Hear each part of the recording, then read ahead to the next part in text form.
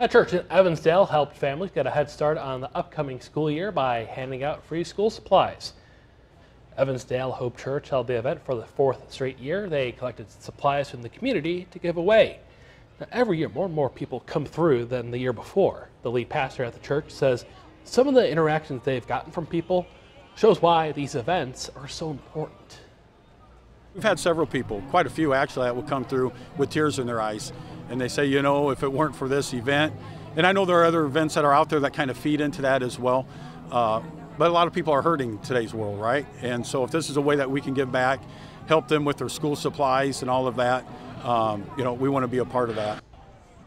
Along with school supplies, people were greeted with food, games, and free haircuts.